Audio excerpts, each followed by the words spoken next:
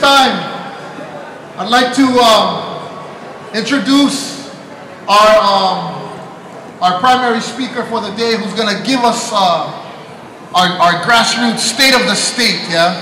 Or perhaps even state of the nation state, because we all know whose lands we stand upon. Yeah? Yeah. What we're talking about fundamentally is a sovereignty issue for Kanaka Maoli today. So without any further ado, I'd like to introduce my esteemed friend, mentor to many of us, kumu to many of us, one of our brilliant Hawaiian educators, activists, analysts, Kaleikoa Kaeo.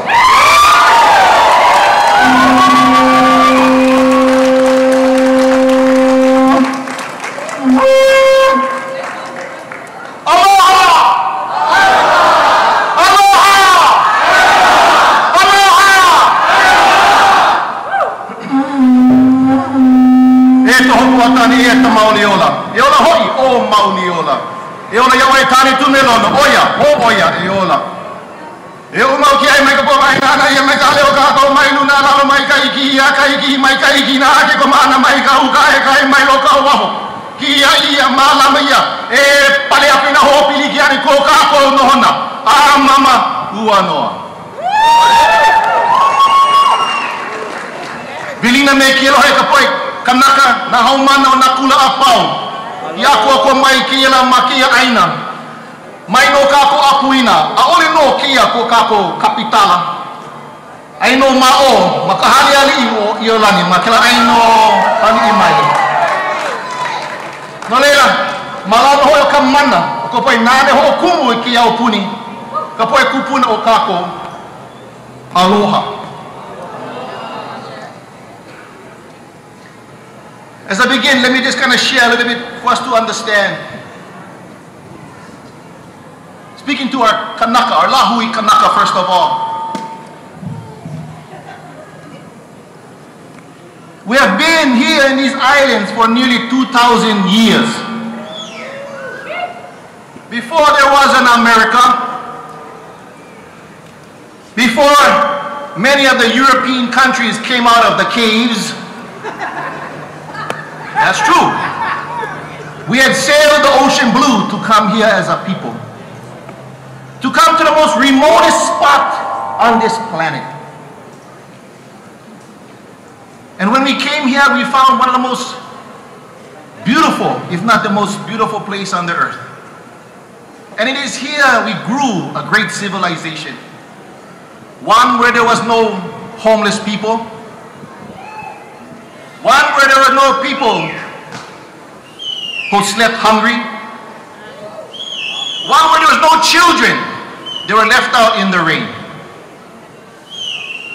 But the reality for us today as a people, this is the conditions for how many of our people suffer to this day. And so the main purpose for me here today is to remind us we have never always been in this condition. This is a condition which has been imposed on our people. This is a condition which has shackled our people. This is a condition which oppresses our people every day. But have no fear. Because the good news is, even with all that has been put on us, there is not a place on the planet that is as militarized, missionized, commodified as this place here in Hawaii. And yet, our keiki still sing and dance the songs of our people. As the great saying goes, the strongest swimmers swim in the roughest seas. Never forget that, because if that's the best they got, we already got them licked.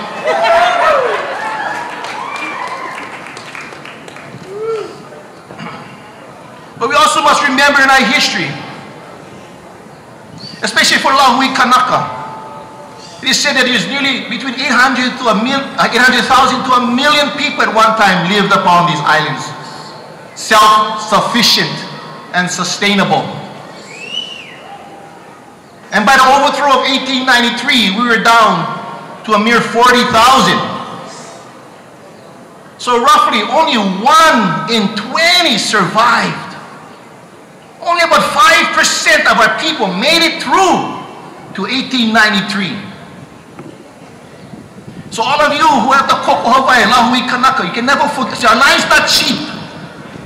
Our lives are not cheap. Because from that 5%, we are still here. And the good news, we are still growing.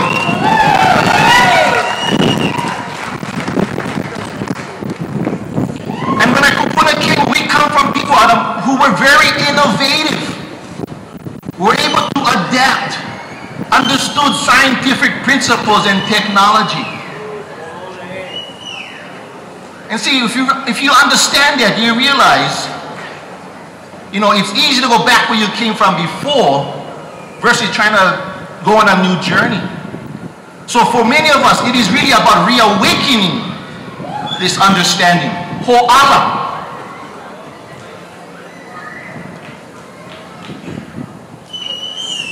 I'm born and raised on the island of Maui.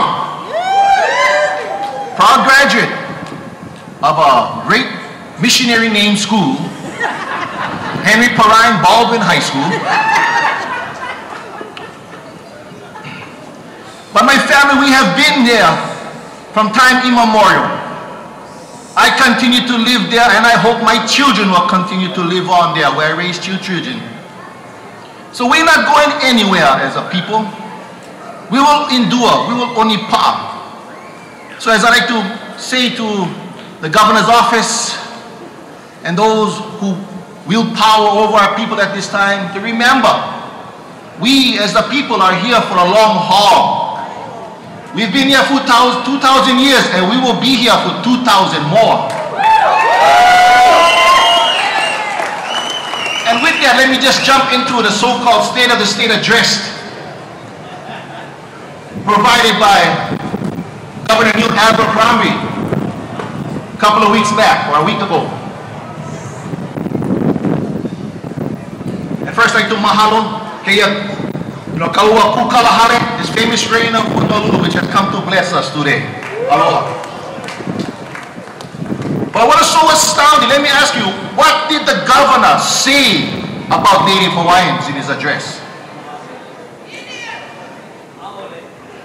He said nothing.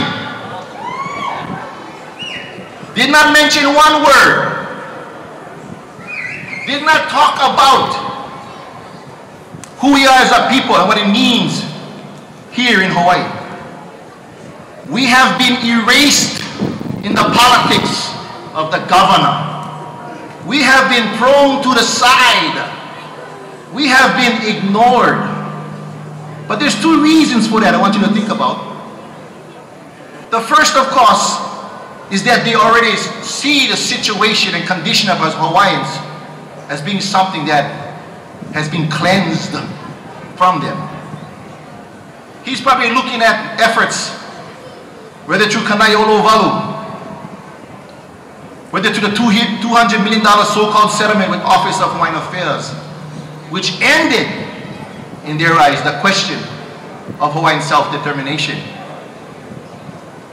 Or, I believe, is true fear. He's fearful of addressing the Hawaiian concerns because he knows, and the state and the power rulers know, the core to the resistance of what is going on in Hawaii is the Hawaiian voice. This voice is the voice which will challenge, which is challenging the powers to be in their efforts from not just wiping out the so-called Hawaiian question, but to continue to profit over our so-called demise and our treatment as being inhuman. But with that, we should always realize, although they may think of us as something in antiquity, as artifacts of Hawaii's history, that somehow they have moved on beyond the Hawaiian question, we are here to remind them again that we are here. And we are putting on public notice, that we are organizing, that we are reawakening, and that we will in fact fight, and we will struggle, and we will resist, and we will be in fact victorious in the end.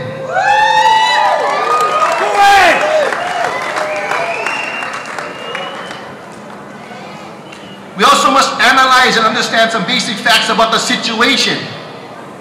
The Hawaiian people are under a system of domination. We are a dominating people. They are dominators. And so whenever we analyze the situation,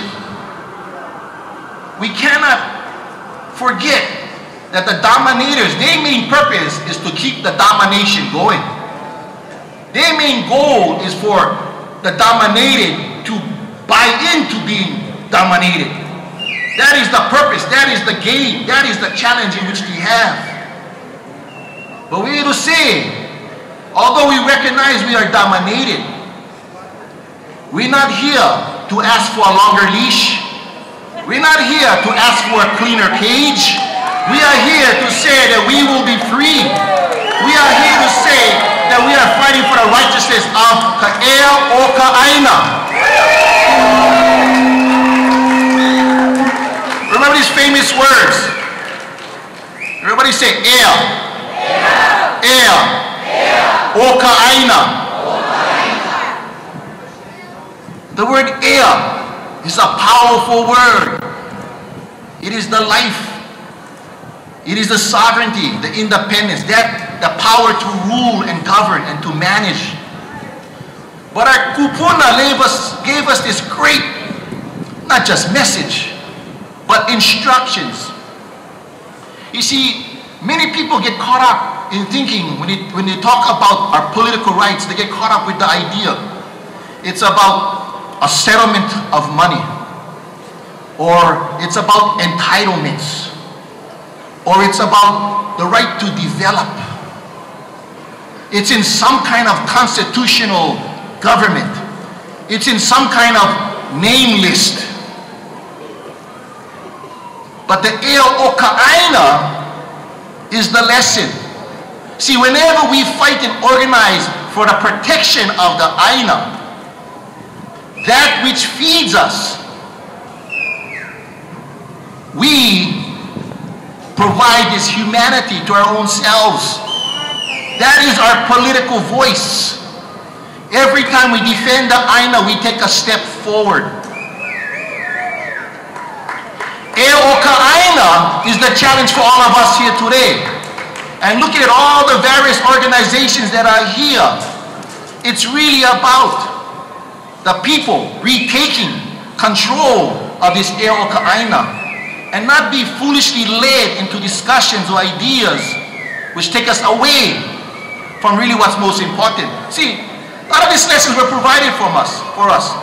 Yeah, as we know in the Mele Aipohaku. Aipohaku. Eat the wondrous rocks, the food of the land. What will make us as a Lahui Kanaka live on for 2,000 years is not a bigger bankroll. It's not a longer list of names. It's the control of the Ea o Kaaina. It's being on the land. It's providing shelter and food to our people.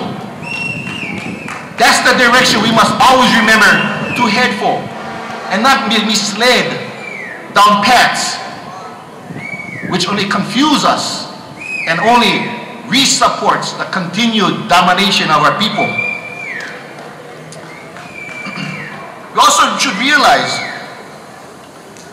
that there's this illusion of dependency, this idea that Governor Abercrombie knows what's best for the Lahui Kanaka. Then he knows fairly, more judiciously, how we should look at the land. See, but the illusion is something as an illusion that by truth will be dissolved. By organizing will be put to the side. and more purposely by unity amongst the different voices, will be dismantled. See, Aloha Aina is subversive. Aloha Aina is subversive to the power structure as it is today. You know, those who are talking about the second and third BMW hiding in gated communities, talking about a second jacuzzi. Aloha Aina challenges that. Because you cannot have gated communities and talk about Aloha Aina. You cannot have the military in Makua poisoning our people's land and talk about Aloha Aina. You cannot talk about imposing monuments and structures of the colonial settler on our most sacred mountains and not talk about Aloha Aina. In fact, let me give you an example on Maui. When we were struggling, or still struggling over the question of the ATST, or the Advanced Technology Solar Telescope. And I met with the head person for the National Science Foundation, and I asked him directly, and I told him, you know, the great Mahatma Gandhi said this: one of the 7 sins is science without humanity. Science without humanity. And I asked him, what is the humanity in this telescope? Kanaka to scientists. And his response was this: this is for pure selfish research. That's the truth. That is the truth. So we talk about building upon us. See, I always say this too. I'm not opposed. I honestly would say I would not be opposed to building upon those sacred mountains. If I knew as a Kanaka, that would save 1 million lives perhaps. It would provide shelter to our people. You know, because I can suffer for the betterment of mankind. As our kupuna have taught us, kapu keola na kani. Life is sacred to kani. Life is the most sacred ideology of our people. But for pure selfish research, you're going to take our most sacred mountains? That's a slap in our face. But the question is, what are we going to do about it? You see, that's the point. How are we going to resist it? What are we going to do? As you heard in the governor's address, that was one of the talking points. $1.2 billion project. See, the profiteers are coming in. The fat cats are getting their wallets ready. Their motivation is the profiteering off of our demise. But see, for Lahawi Kanaka, I say this: we got a secret weapon. And the secret weapon is the ideology of Aloha Aina. The secret weapon is that for Kanaka, the Lahawi Kanaka, we have no choice. We can only resist and fight back. See, that's why we don't have any other options.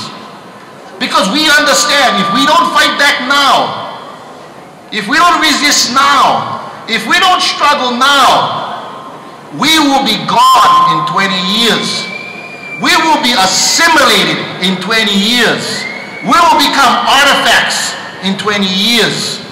And we will become, you know, posters and something you see in tourism galleries. See, so, but for me, I'm a big believer. Because we have no choice in this secret weapon, and because we have these lessons provided us from our kupuna, it will lead us to struggle into the future. It will provide us the means by which we will be able to organize and mobilize and do whatever is necessary to protect Kaeo o Kaaina.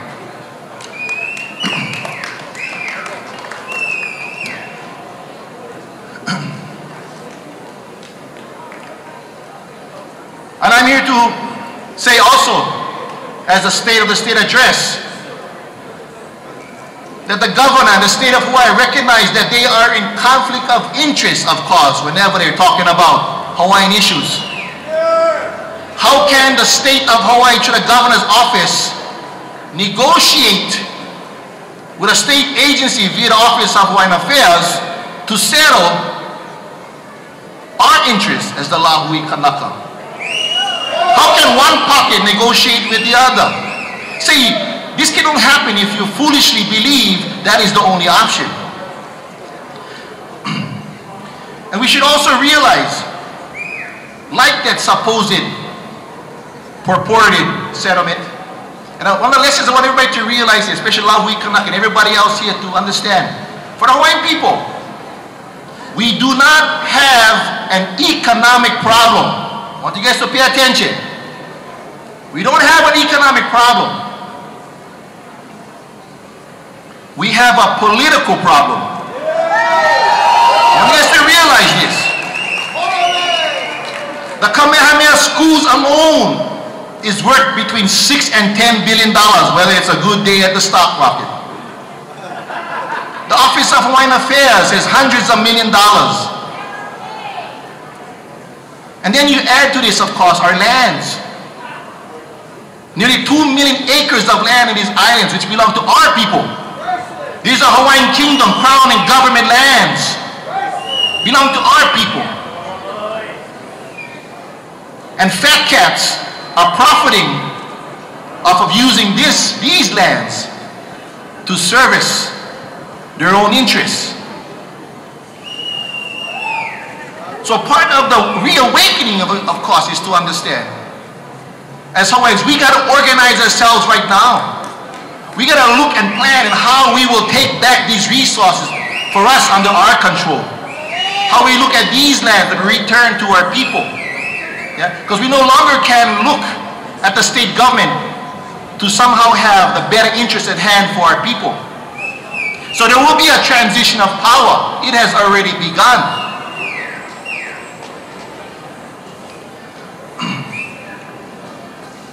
One of the lessons of the great Elijah Muhammad I wanted to share today also. And he talks about organizing.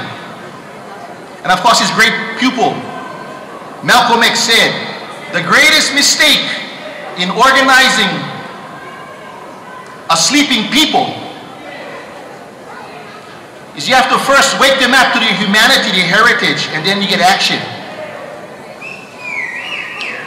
He says, Elijah Muhammad also said, if you train people to drink out of a dirty glass of water, and their whole lives have been drinking out of this dirty glass of water, they may not realize they're drinking out of a dirty glass of water. And see, part of our role here, all of us here, Kaeo, is to showcase, first of all, that the glass is dirty. But even better, here is a clean glass of water from which you can drink. You see, people by the common nature, if you give them the choice, will not choose to drink from the dirty glass. They will choose to drink from the clean glass. Even if you add Malolo syrup or, Gatorade or, sugar into that dirty glass, people automatically would realize, and for the first time would realize that all this time they've been drinking from a dirty glass. And so we as the voices of people, we must show our people the clean glass of water, the better way, a way for us, all of us, can enjoy the future of these islands. So what are we talking about? Kaleikoa, which is the state's initiative. Be clear about that. This is the state of Hawaii's initiative. You don't believe me? Go check who signed the legislation. Go check who appoints the so-called list commissioners. Let me ask you in the Kaleikoa legislation, how many acres of land? How many acres of land? How many gallons of water? So you got to be clear. No land, no water, no life, no air, no future. See, especially when we already understand that that's our land.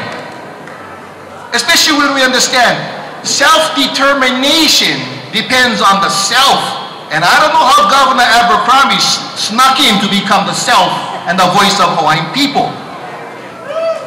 You see? But the other hand also is it's up to us, it's our kuleana to take back. See, the organizing of our people is for us to do. Yeah? And so, as I shared in Maui last week, I hear some of the voices saying, oh, but Kaleikoa, I'm tired of waiting.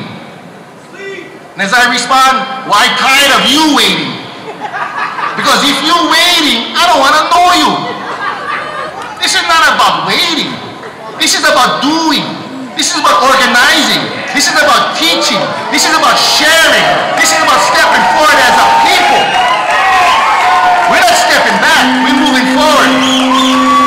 And so I know my time is up and stuff, and I just want to let me just skip to my last couple pages here. But I want to also touch upon this. One of the key elements for me here is the spirit and understanding of lokahi, the unity. Whether we're Kanaka or non-Kanaka, the only way we can challenge and defeat the profiteers is if we work together. The only way we can move forward for a better Hawaii is if we share and listen to one another.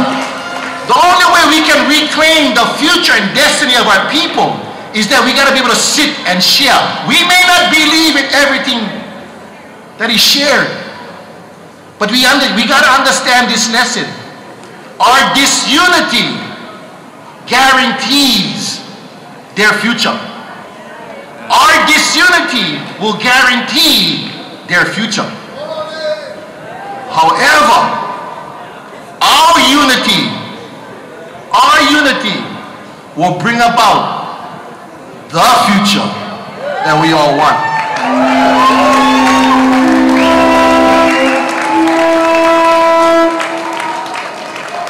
And let me just add, finally, to remind ourselves from the words that were provided by our kupuna. Very short prophecy chant that was given that we all know. Yes, we can say it together. E pi'iano. Oh, sorry, I already make havoc. You see. E ihoana o luna. E pi'iana o lalo. E huiana na moku. E kuana kapaya. E ihoana o luna. E pi'iana o lalo. E huiana na moku. E kuana kapaya. E ihoana o luna. E pi'iana o lalo. E huiana na moku. E kuana kapaya. Wamau ke ea o ka aina i ka pono. E ola kako.